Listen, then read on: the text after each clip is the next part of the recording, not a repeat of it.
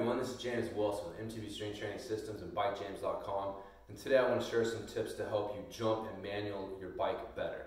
Basically, I want to look at the movement pattern behind these skills on the bike, take a look at some of the coaching cues that will help you apply this to the bike better, and then share some exercises and movements that you can do off of the bike that will help you do this better on the bike. So, first of all, what is the movement pattern behind jumping and manualing your bike? Because again, everything that we do on our bike boils down to some of the basic movement patterns that we do off of the bike, and then understanding how do we apply them to the bike and the specific skills that we're looking at. So for this here, where we're looking at jumping and manualing our bike, we're looking at an explosive hip hinge. Basically, our ability to use our hips to move explosively and propel our center of gravity forward. So again, an explosive hip hinge is basically a broad jump, back and forward. So again, this is a broad jump as opposed to a vertical jump. A vertical jump is more of a squat, where I'm squatting down and jumping up. A broad jump is more of the explosive hip hinge, where the hips are going back and forward to drive the movement. And so the broad jump, that explosive hip hinge, is the movement pattern that we want to be applying to our bike when we're jumping and manualing our bike. So when we're doing this on the bike, though, it's very important that we pay attention to how we're creating this movement. Now, this came up because I was working with a client a few weeks ago, and we were working on this movement pattern, and I noticed that he was creating it without actually using his hips. And when talking to him, we came across the coaching cue that he was applying, which is stomp your feet. And this is a coaching cue that I've heard, getting more popular in skills training circles, which is to stomp your feet into the lip of a jump, stomp your feet into your pedals in order to help initiate a manual. And the problem with this, and I realize I'm working with this guy, is that this is coaching a symptom of a good movement, not a cause. And so there's several ways that you can stomp and basically make your feet get heavy into the ground or your pedals if you're on your bike. And it doesn't necessarily have to come from the hips. So what I saw from this client of mine was him jumping using his knees. So his hips weren't moving. He was using an aggressive knee extension and ankle extension in order to try to jump. And so it creates the feeling, if you're trying to stomp your feet into the ground to jump, well, this feels pretty similar to this. But the movement's created completely differently. You can see a broad jump, you're using your hips coming back and going forward to create this movement, as opposed to just using knee extension and trying to use your ankles. And so again, the coaching cue that you're thinking about when applying this to the bike is very important. So I coach people to think about driving their hips forward. You want to push your hips, your belly button, your hips into the lip of the jump, or drive them forward towards the stem of the bike. If you're looking to manual, I want to drive the hips forward in order to push the feet into the pedals. And so make sure that it's coming from the hips. And so again, I will cue people that if you do this properly, you'll feel your feet get heavy into your pedals.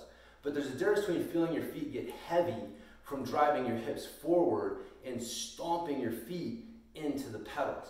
And so making sure that you're thinking about moving from the hips and not from the feet is really important to applying this movement properly on the bike. So what are some things that you can do off of the bike to help with this? Because again, it's a basic movement pattern, but like I saw with my client, I've seen with several other clients that I've worked with over the years, a basic broad jump can be a little tough to pull off because they don't practice jumping all the time. And so that tells me that they're not applying this movement properly to the bike. So what do we do to fix that? So the first thing that we can do is start working on our basic hip hinge, because we can't do it explosively if we can't do it in a slower, controlled manner. So a good hip hinge looks basically like our deadlift movement.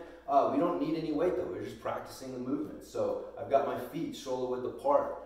I've got balanced feet right now, okay? I've got pressure through the ball of my foot, through my heel, and the outside edge of my foot. It's very important that you pay attention to that pressure and weight at your feet, and you don't let the weight shift too far to the heels, don't come up on your toes, don't let the outside edges of your feet peel off. You want to make sure you're keeping the good solid contact with the ground while you're moving.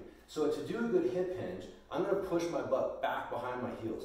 I pretend there's a button on the wall behind me, okay, a big red button, and I'm gonna push that button with my butt. Now when I stop pushing my butt back, I have to stop, because if I don't, I'm gonna continue coming down with my shoulders, and now I'm using my lower back. So you have to really pay attention to when does your butt stop pushing back. Push that button, and when it stops pushing back, that's when you stop.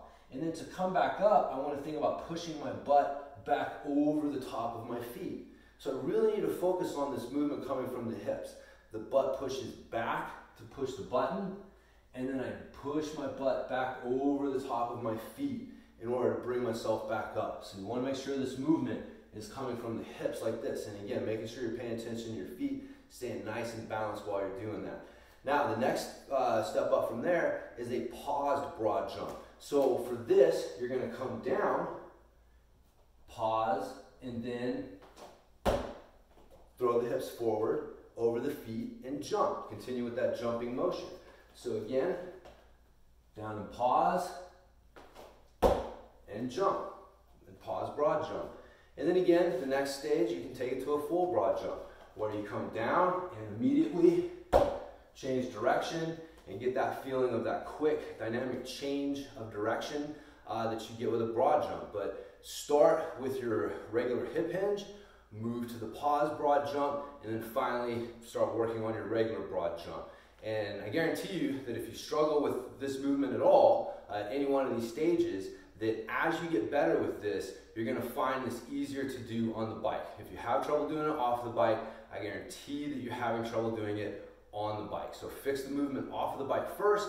It'll be easier to apply it on the bike. And remember, when you're trying to apply this movement to the bike, you're thinking about moving the hips, driving the hips forward to make the feet get heavy, as opposed to stomping the feet into the pedals, which can keep your hips from actually moving, and is not what we're looking for. So again, fix that hip hinge, get a better dynamic hip hinge, and you'll find that your jumping and manualing is going to improve a lot. And make sure you're using the right coaching cues as well when you're thinking about this on the bike. So once again, it's been James Wilson with MTB Strength Training Systems. You can check me out on the web at bikejames.com. You can also check out my pedal, the Catalyst pedal, at pedalinginnovations.com. It's the only pedal on the market that allows you to support both ends of your arch, and so it's the only pedal that allows you to actually apply this movement that we're talking about here properly to the bike. You cannot move this way with an unstable arch. Trying to do all these exercises and movements that I just showed you while not having any pressure or stability under the back end of the arch doesn't work. And the same thing applies to your bike. So if you're having trouble with this, even after you get the movement down, maybe your pedals are too small, your foot's not supported properly, and your lower body's not able to move the way that it's supposed to. So if you're gonna practice this movement in the gym, you want to be able to apply it to the bike. So make sure that you're at least using a mid-foot position, which will allow you to mimic this movement on as best as possible. But again, getting a pedal that actually supports your foot properly, supports the arch properly, will help with this a lot as well. So check that out at pedalinginnovations.com. But yeah, hopefully you guys have enjoyed this tip, and I'll talk to you guys next time.